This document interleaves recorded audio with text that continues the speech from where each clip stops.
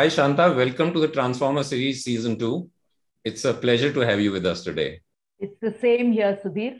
Pleasure to be in Transformers with Pradhan and the group. So it's my pleasure totally. Thank you for inviting. Thank you, Shanta. Shanta, tell me, you are the head of HR, CSR, and internal branding at the RBL Bank. So is that wearing one hat's too many, or do you see these roles as synergistic? Good question.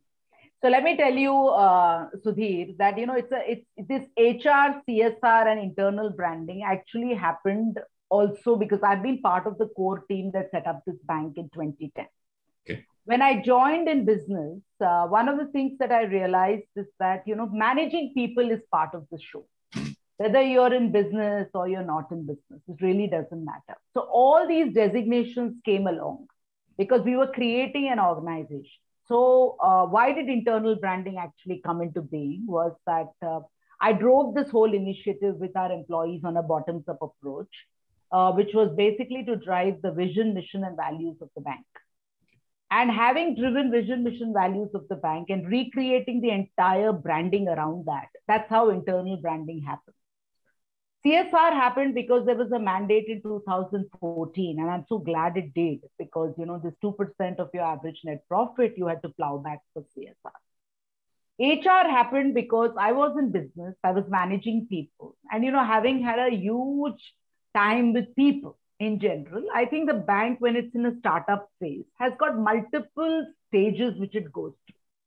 There are times when employees also want to understand where is their career going, what's in it for us. And we were an unlisted bank and we were just a year away from our listing.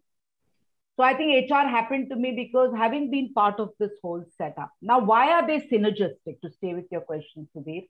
I think community, diversity and inclusion, we constantly use in HR. Now, what is diversity and inclusion? It's all about giving back to community. When I looked at internal branding and I was trying to look at what are the mission and what are the pillars that we need to create, because I ran that in the bank, we realized that there were 4 pillars to success.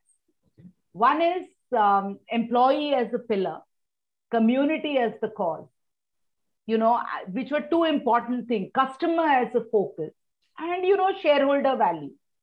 Now, when you look at all these 4 pillars, when it comes up, you automatically see that there are synergies. You constantly hear a happy employee brings a happy customer.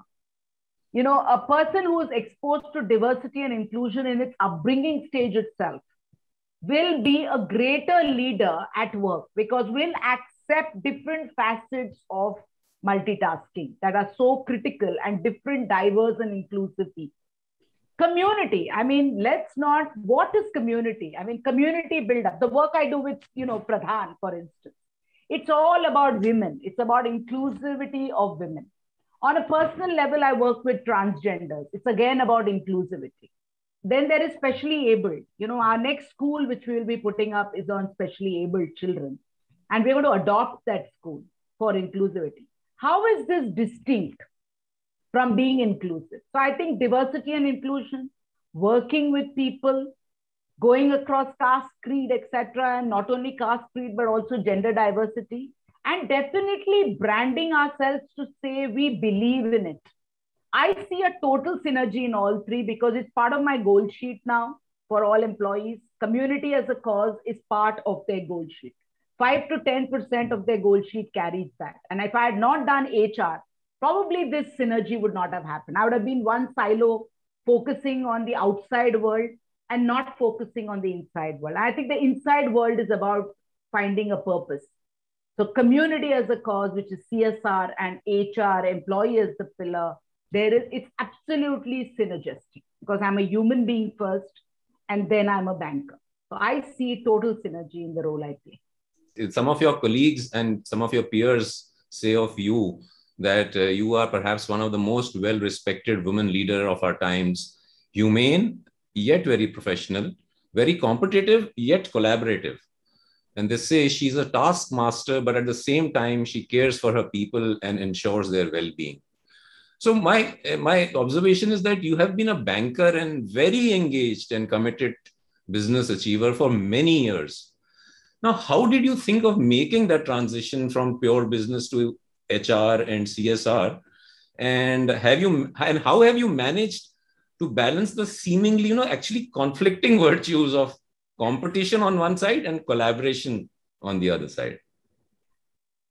Something, I think age catches up, right? Age also plays a very important role. So let me not run away from the fact that as you grow older, you become more real, because see, everybody can't be everywhere.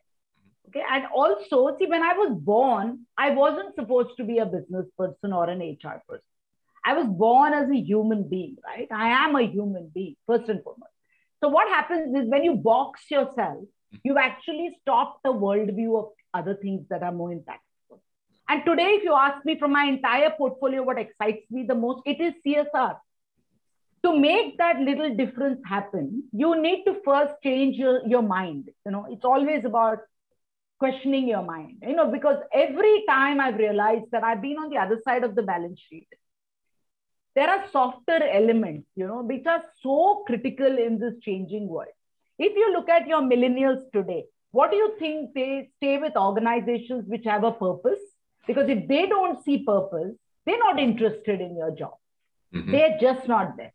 It's not like the way where I started my career because my qualifications, money, the factors which mattered to me at that point of time is very different from the factors that matter today.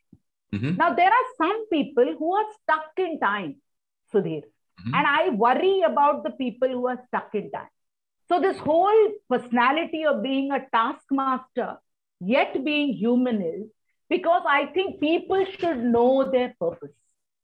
At some point of time, your ikigai needs to be there. It could come after 50, it could come at 30, it could come at 45, it could come anytime. It could come at 22. Mm-hmm. I don't know when it comes to people. Like I remember interviewing a young guy, really young for CSR. And, in a stage, he was from a very good management institute and he had stepped out and he said, listen, I just was working in, he was doing some data analysis and all of that. Very good profession. He stepped out to get into social work. Mm-hmm. And I met him for having a, and I said, what drives you at 32 to do something like this? He says, my love for animals. He says, just having a pet at home was not good enough. And I realized that I could do so much more for this. And that became his driving force and his passion, knowing very well he would not make enough money out of this entire passion of his.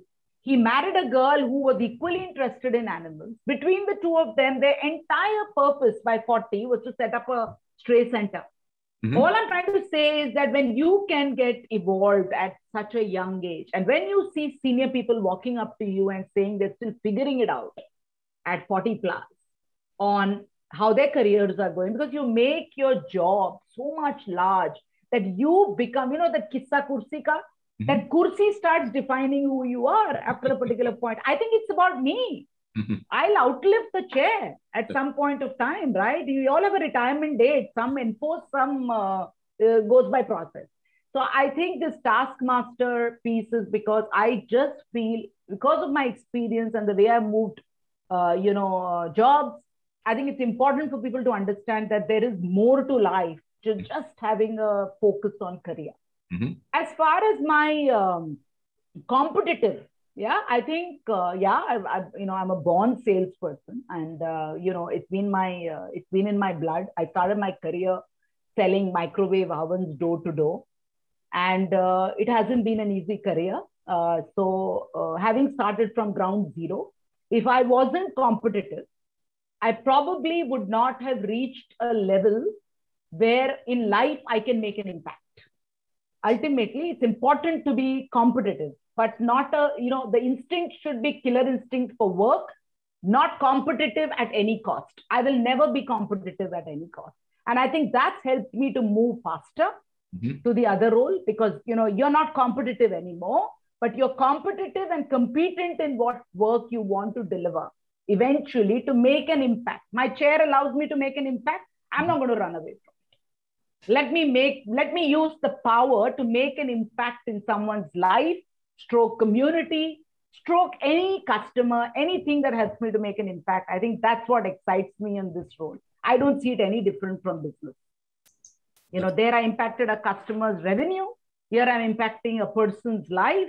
Right. creating his career, creating his future. I think it's absolutely synergistic. Okay. As a woman leader who actually has been able to motivate large teams to achieve, I would say, sometimes almost inconceivable targets, what, according to you, are some of the skills and values that make for a successful leader? And the second part of the question is it more difficult for a woman to succeed as a leader, both either in the corporate world or in the development sector? This whole thing about women, the term woman, men is a part of the woman, the word itself. So, or man, if you want to keep it singular. I've never looked at this woman piece as very serious stuff. Okay, so let me be honest, Sudeep. It is really not impacted. Okay, I have never felt this pressure of being a woman. I think I have looked at it as a far bigger advantage than anything else. Mm-hmm. I'll tell you the reasons why. Because, today I think it's about being a competent professional. Let me not demarcate. I think the men go through the same problem. Okay. It's not about just being a woman. It has got its own challenges. I think the men go through a lot of challenges. Mm-hmm. Fortunately, our laws are pretty pro these days to women, whether compulsively or otherwise, plus we have enough support through Vishaka Committee, the POSH.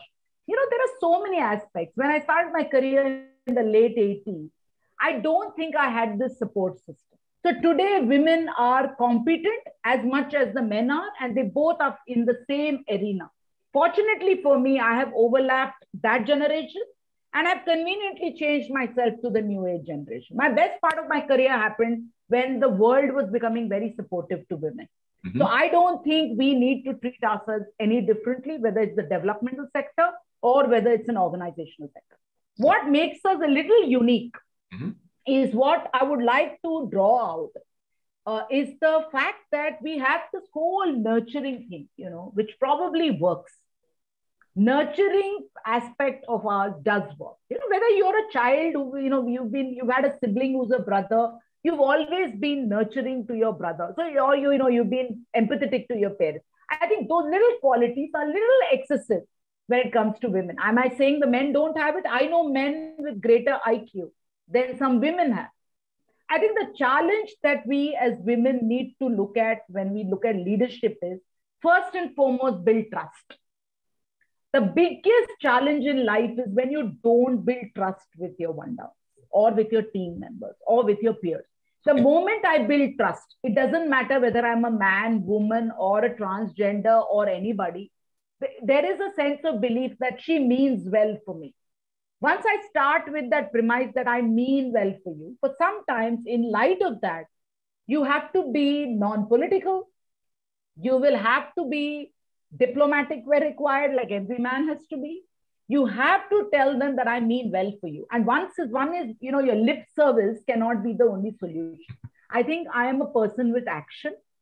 So if today I do a cyclothon and we do donate miles to educate, last year I did on foot during that period 1,000 kilometers, myself on foot, which was a big, effect on a person my age with, and I'm 99.99% a vegetarian.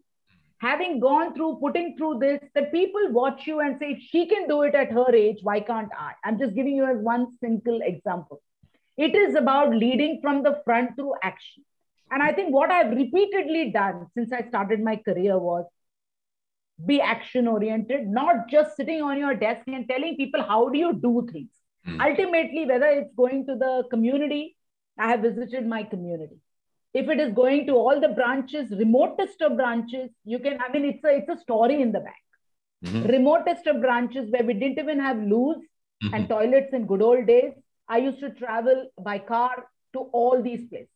I have such fantastic stories about eating with a driver in one of the rural villages because I was hungry and I wanted to eat. And he said, Madam, aisa jagah hai, it doesn't matter. Both of us sat down to date. He remembers him. What did it do to me? 2 years ago, I had gone to Kolhapur and we were passing his village. And he said, can you come home? He wouldn't have had the guts to do that because he knows this woman has no qualms about sitting in. So leadership is not about managing your team. Leadership is about how do I make an impact? And it doesn't matter whether you're man or woman. And success, like I keep saying, is what you think is success. I'm not going to let the world decide whether I'm successful or not. It is my choice that I make, that yes, I am successful in whatever I do and I impact people. That's leadership for me.